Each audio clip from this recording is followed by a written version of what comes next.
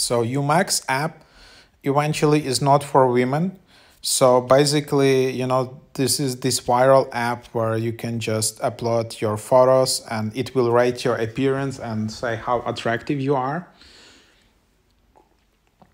But eventually, and then here in this app, you can select either male and female gender. However, even if you select female, it still rates your masculinity and like some other man things. So even if you choose an email, it still treats you as a male. But beard shape, no thanks. So like you need to pay for it. So just so you know, like to see your results, you need to pay or you need to invite 3 friends.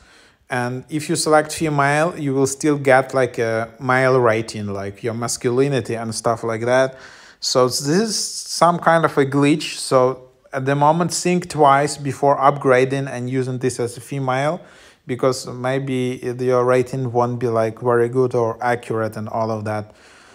So yeah, just make sure you think about it, because there are some other apps in this category, like you can just go and search like Umax and stuff like that. However,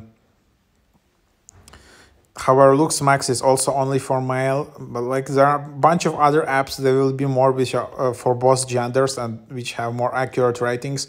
Or Umax app can be upgraded, and like they will build out this new feature. So there you have it.